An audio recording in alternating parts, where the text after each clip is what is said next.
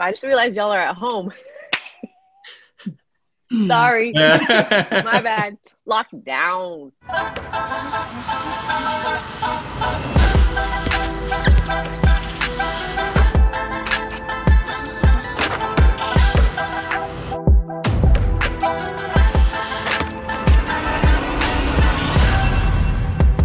Hey everyone, welcome to North Courts. Welcome to my home. Welcome to Jevohn's home. Welcome to Meghan's home. We are staying safe. We are following the orders, the stay-at-home order. But the Canadian basketball content keeps rolling. We're going to keep it rolling. Jevohn, what's something that caught your eye this past couple weeks? The play of R.J. Barrett, man. I look back to his rookie season when he was left off of those rookie teams.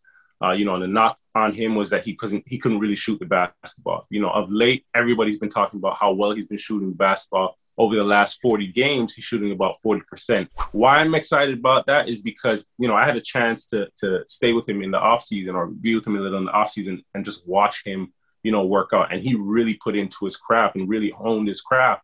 There was days where he wouldn't shoot the basketball well, he'd get down on himself. But, there was that competitive nature, that competitive instinct. He jumped right back the next day, and would go, 30 out of 40 in some drills and just really locked in. So, just to see where he's at now, just to see everybody celebrating him and how well he's playing, I have to give him his flowers. And obviously he hit a big shot to close out the Raptors just the other night. So tough, but I'm really happy for the kid. A dagger in Raptors fans' hearts. Meghan, what's something that caught your eye? I think the simple fact that we saw, when you look at the NCAA women's tournament, no matter what, we were going to get a Canadian winning that thing because we had one on each team in the Final Four. When you look at, Shaina Pellington, who arguably she kept Arizona. She helped keep Arizona in that final championship game. Then you have Letitia Murray, who was playing, Aaliyah Edwards, that heartbreaking loss that they had, and Alyssa Jerome. So no matter what, we were getting a Canadian winning in that thing, but they all put on for the country. They all put on for the red and white. And in that national championship, like I said, Shaina Pellington, she was absolutely fantastic for Arizona because they essentially locked up Ari McDonald, and she had to be the one to keep them rolling and kept them in that game. So a huge shout out to all four of those ladies for what they did for their respective schools and getting to the Final Four. But to Alyssa and Shaina, congratulations on getting to the national championship, and Alyssa, congrats on winning. Yes. Big ups to all of them. Something that caught my eye right now is Jevohn's talking about how he spent some time with RJ. One of the shows before, he talked about how he spent some time with Shea. There's something just about name dropping here. But no. Don't even think. I'm staying in retirement. I'm just there to help the guys. I want to be a part of them. See what they're going through. But the confidence they're getting from putting some buckets on you, Jevohn, it's clearly working. You're gonna have to make that a part of their routine, their off-season routine. I'm just a pylon in the mix. Shout outs to Chris Boucher. He had that 38-19 game against the Chicago Bulls. I'm excited to see what he can do now with some front court help. We'll get into that a bit later. One name that we need to really recognize right now is Steve Nash. And becoming the first Canadian ever to be elected to the FIBA Hall of Fame, just an incredible accomplishment. We know everything that he's done. Meghan, what are some of your favorite memories and maybe some of those Olympic moments as well? So right before they left for Sydney for the 2000 Olympics, they did a friendly, I believe it was against Brazil, at McMaster University in Hamilton. I went to that game. I got a sweaty towel from Steve Nash, which now being a germaphobe kind of creeps me out. And I got my shorts that I was wearing at the game signed by him and, our friend of the show, Sherman Hamilton. So to have that memory from my childhood and to now see, what Sherman's doing on the broadcast side, but, Steve getting inducted into the FIBA Hall of Fame, I think it's fantastic. I think it's long overdue, quite frankly. But that just opens the door for many to come. And, hopefully our very own Jevohn Shepherd, I think he deserves credit as well, too. And maybe a name in that Hall of Fame one day to add into Steve Nash. Vivek, she's name dropping too. You got to get her. I mean, Meghan, we see her doing it big everywhere, right? We saw that Raptors game where she's calling it with Kia. She's doing it all everywhere, man. We got to get you to catch up. No, I'm just kidding. Jevohn, we know what you've done for the Team Canada program. When you look at what the program was when Steve Nash was out there getting Canada to the Olympics and what the program is now, having been a part of it, how do you look at that growth and the way he's influenced where we are now? I think you can't measure his impact because Steve has been somebody that's just so giving, right? Like there's been times where you've gone into training camps with Steve and he's the first person in the gym, whether he was a player at the time or in the front office side. And guys really got to learn from him. He was really meticulous in how he approached the game, his workouts.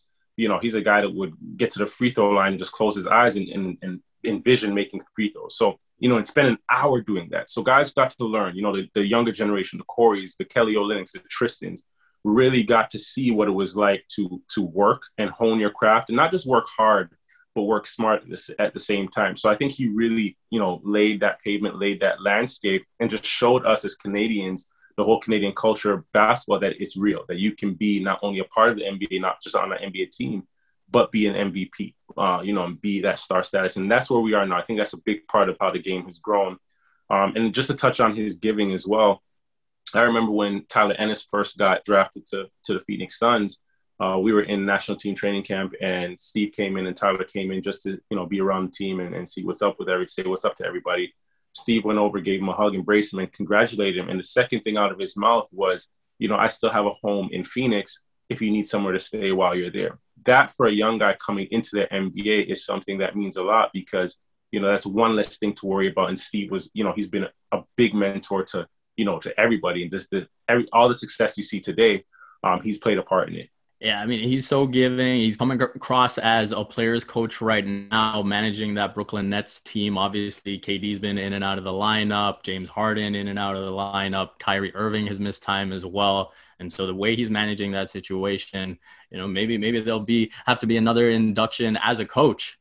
We wish all the luck to him. In some other Canadian basketball news, we got some more Canadian content on the Raptors. Khem Birch is a Raptor now. We got a little taste of what he can give the team in that Knicks game. And he obviously addresses a big need for this team the rest of the way at that center position. Meghan, how do you think he can impact the Raptors coming down this stretch? I think the biggest area, you said it, Vivek, is addressing the need that they had at center. I mean, no disrespect to what Aaron Baines has done. It's just I feel like this is not the right fit for him when it comes to the way he plays and the style that he plays the game of basketball. It's not a knock on him. It's just that's the reality of the game of basketball. Sometimes you're not the right fit. But I think the biggest winner in this situation is actually Chris Boucher, because this will now take a lot of pressure off of the shoulders, the very slender shoulders of Chris Boucher, and it will put some of the pressure and some of the onus onto Khem Birch playing, in that backup role should Chris continue to be the starter. But now also, too, it gives an advantage to Nick Nurse where you can interchange them at that starting role because Khem has started games for the Orlando Magic prior to this move being made. So I think it gives them another way to play the game because he brings something different than Chris Boucher. And I think we saw that in, that game Chris had that you mentioned, that insane 30 plus night, 15 plus game that he had. It was almost like he kind of had a sense that something was going to happen. So he said, you know what, let me go out and put on for my country and put on for my team, knowing that something might be in the mix, just to remind people like what I can do. But I definitely think that this actually benefits Chris Boucher the most in this situation. And we know Raptors fans, they love Canadian content. Every single player on that team, as soon as you're in market and you're part of that organization, you're automatically an honorary Canadian. But to have a born and raised Canadian, they absolutely love it. But I think in this one, everybody in that organization is winners, but Chris Boucher wins the most. Jevohn, you have to love the pride Khem Birch is already showing for putting on a Raptors uniform. When he was talking to media, he was talking about how he watched those dark days for the Raptors with his dad and his dad yelling at the TV. He made it clear that he absolutely wants to play for Canada if everything aligns. And one of the factors that might play in is the way insurance works. He's an upcoming free agent. Why don't you take us behind the scenes a little bit on how that actually works and impacts a player's decision? where free agency is concerned, these guys have a tough decision to make and insurance, because they have to respect their bodies, respect their families, respect their livelihood. And at the same time, they all want to play for their respective countries. A guy like Kim Burch, he's going to have a month now really to showcase his talents, not only with just the Raptors, but across the NBA, and hopefully land a lucrative contract. Now, how does that affect, guys that going into the national team? Hey, injury, this is a contact sport. Injuries are inevitable. So, and we've seen it. We've seen Kelly Olynyk go down. We see a number of guys go down during, national team competition, FIBA competition. So you have to be cognizant of that.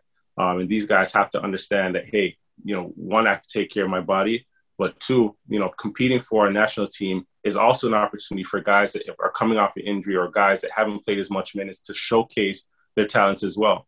It really depends. It's really going to come down to, how well Kim plays in the latter part of the season right here to really determine, is he going to play or not? So, so usually it's always going to be a tough decision, and, you just have to wish these guys the best. But at the end of the day, you have to understand that all these guys want to play for their country, but they still have to respect and protect their livelihood. Let's get into that favorite final segment of ours, the starting fives, inspired by ESPN's top 25 under 25. We've got our Canadians under 25, both the men and the women. Throw it to Jevohn. Who do you have in your five? So, I'm always Mr. Hot Take. So I got Shea, I got RJ, I got Luguentz Dort. I have Elijah Fisher, who is my wild card because he is a high school kid.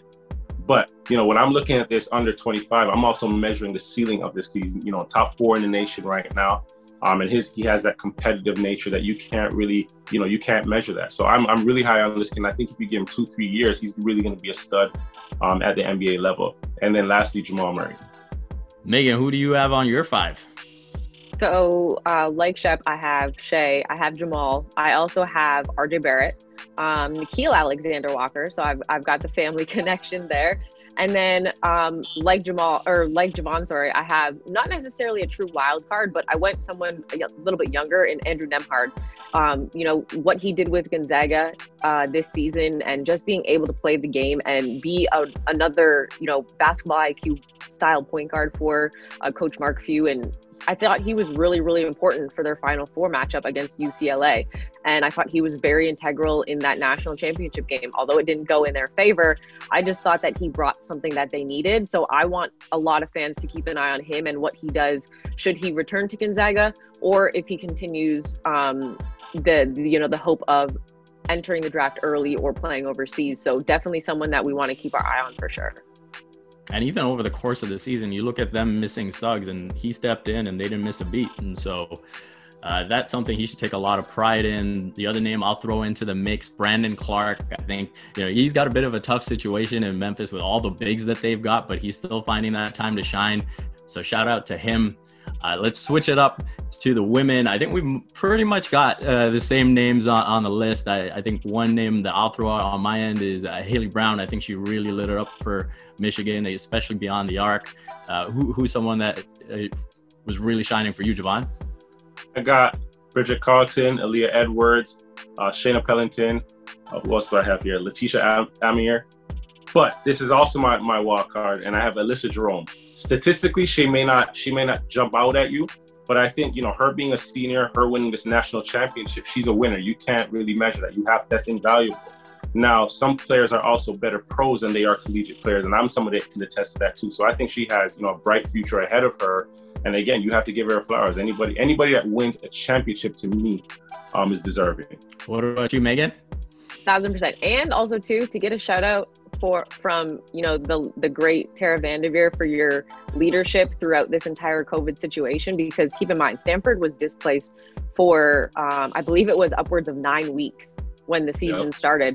And Tara Vanderveer gave Alyssa Jerome a lot of credit for the leadership that she had throughout this entire season. So it's one thing to have numbers. And I know, Jevohn, you said her numbers don't really pop off the page, but it's another thing to get that level of respect from your head coach and one of the best in the game. So huge credit to her as well, too. But like Jevohn, I basically had the same list where he had Alyssa Jerome. I had Michaela Ennis out of Virginia Tech. no immediate relation sibling wise to the Ennis family. Could be some lineage down the way of, you know, cousins or something like that. But I think she's another player that we should definitely keep our eye on. Like I said, out of Virginia Tech. And, you know, we could maybe see her within the senior women's national program. But I think, you know, we need to continue to give these players, both on the men's and women's side, their flowers now, while we can enjoy it, while fans can enjoy it, and while they can enjoy it. Because I think if 2020 and 2021 have taught us anything, it is to celebrate these athletes while they are physically playing the game so they can enjoy it at the same time. Absolutely. There you go. We hope you enjoyed our list. Let us know who is on your under 25 list. Thank you so much for watching. Make sure you hit that like and subscribe button, and we will catch you again in a couple of weeks.